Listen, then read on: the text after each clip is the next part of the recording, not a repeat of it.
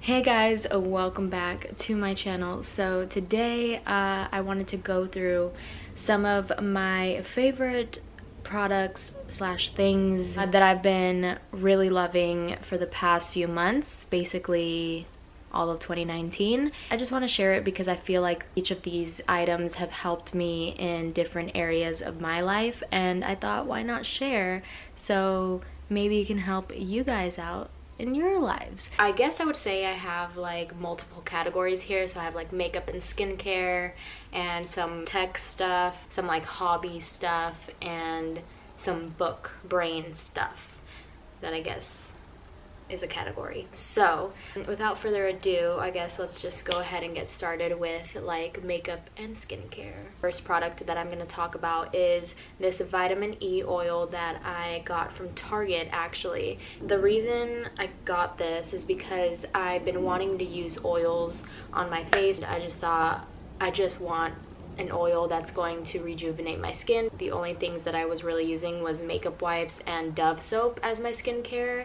Dove soap is like my go-to wash, but I didn't feel like I was rejuvenating the stuff that I was like sucking out of my skin. Like I was only using moisturizer like Lubriderm lotion. I knew that I needed to moisturize my skin just that much more, and my roommate actually told me about vitamin E oil and how good it is for your skin, and it actually says it on the bottle as well. It supports healthy, vibrant looking skin, known for its revitalizing properties, and is especially helpful as a soothing emollient for dry, flaky skin. I don't really have flaky skin, but I definitely have dry skin, especially right here around my nose. That's why I just stick to really simple things when it comes to my skincare, because I don't want something that has a bajillion ingredients and fragrances in it. So yeah, I've been using this after I wash my face at night, and I just put that on before I go to bed. I feel like it's helped or maybe just maintained my skin, but along with that, I like using this jade roller with the oil, because you're supposed to roll this thing on your face with oil. This was way overpriced. If you guys can find one of these for cheaper, I definitely recommend going for that. So I thought that this was a really good tool for massaging my forehead and right here, because I just feel like really puffy in the mornings as well. So I would say I use it probably like once a week. So this has been really fun to use too. We don't really massage our faces, so if you feel kind of puffy and kind of like your face needs some massaging, this is a great tool for that. Okay, the next product is the St. Ives Gentle Soothing Oatmeal Scrub and Mask.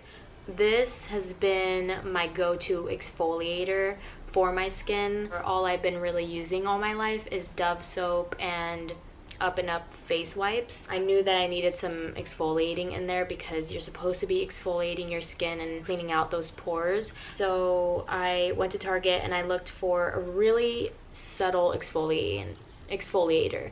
I've used like apricot scrubs and stuff like that before, but that has really thick exfoliants. What can happen with the thick beads in the apricot scrub is that it can tear your skin. What I did was St. Ives actually has like these indicators right here on the back of their bottles that say the exfoliation factors here, and I just looked for one that had gentle. See the little beads that it has? Those are really small, so they won't tear your skin. They feel really good on your face. It still exfoliates while not hurting your skin. I know St. Ives isn't like the most natural face wash, but I thought it was a good path to take for a drugstore face wash. Another product that I would say falls into skincare or body care is this feminine wash by the Honey Pot Company. It's a plant-based feminine wash. I did want a feminine wash for, you know, just like taking care of down there. Sometimes you just want to feel extra clean, you know, especially when you're on your period or you're just feeling kind of dirty, and it smells really good, and it comes out like foam, and it feels natural and healthy for your vagina. I don't really use it too often because I just feel like it'd be too much to wash down there with a product every day. But yeah, it smells really good and it's been really good. I have had no bad reactions of any sort. It hasn't unbalanced my pH levels. It's cruelty free and vegan, which is really dope. There's no harm in using it.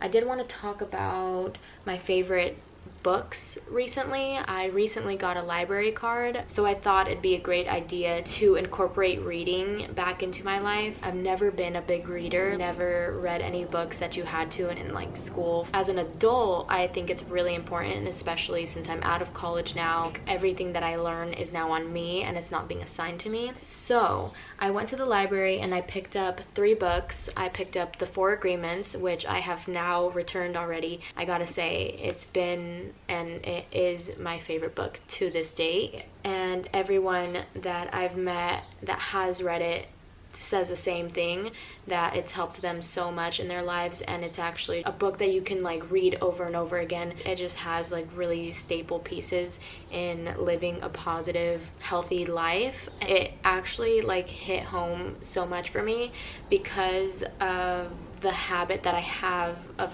being negative sometimes. I just get in these moods where I turn everything into a negative thing. I don't see the silver linings in things. I actually got a tattoo recently when I went to New York, and it's of this little leaf here. I saw it in the 4 Agreements book. Before every chapter they had like a little leaf like that. It's become this thing where like you just need to read it and live by that every single day, or try to. I'll put it down below if you guys want to order it yourself. The other book that I rented out from the library was How Can I Get Through to You, and I basically found it in like the psychology section. I studied psychology and have a bachelor's degree in psychology, so I've always been intrigued in like the human mind and, you know, all that fun stuff. Breakthrough communication beyond gender, beyond therapy, beyond deception. So I've gotten halfway, I believe. Yeah, I've gotten pretty halfway. It's about how to understand yourself so that you can have others understand you better, and how to understand others better as well. I'm a big relationship person. I've not even just like with boys, I mean like with friendships and like family members. Like I'm really analytical and trying to figure out like what relationships are more successful than others and how they're more successful than others, and how to be more successful in other relationships. Because although I love relationships and stuff like that, I haven't really been good in relationships myself, and so I got that just to kind of better my understanding so that I can be in better relationships in the future. I feel like I'm taking another psychology class, so I will list that down below as well, because I think it's a really like kind of interesting book. The next thing is one of my favorite little hobby things that I've been loving. I went to Goodwill recently and I got this Holga film camera for $4.99. So I mean, these aren't expensive anyways. They're usually like around 16, maybe max 20 bucks. I was just looking at it and I was like, okay, I have no idea what this camera does or how to work it, but this guy walked past and he was like, oh, that's a really good deal for a Holga. And I was like, oh, I'm not one to take a man's word for anything, but like I didn't know what he knew either, but he was like, I mean, it's a really amateur camera, but it's fun, and you know, it's only $5. So I was like, you're right. So then I got it. When I went to New York, actually, I got film for it. So like you basically open this up like this, and like you buy this like huge film for it, and you wrap it around here. And I took it to a few places. I will put the pictures that I took with the camera on the screen.